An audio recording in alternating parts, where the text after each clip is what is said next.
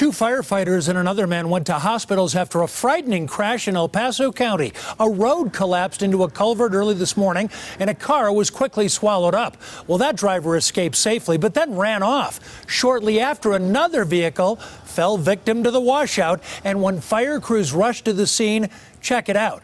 They also drove right into that hole because they couldn't see it in time and landed on that second vehicle.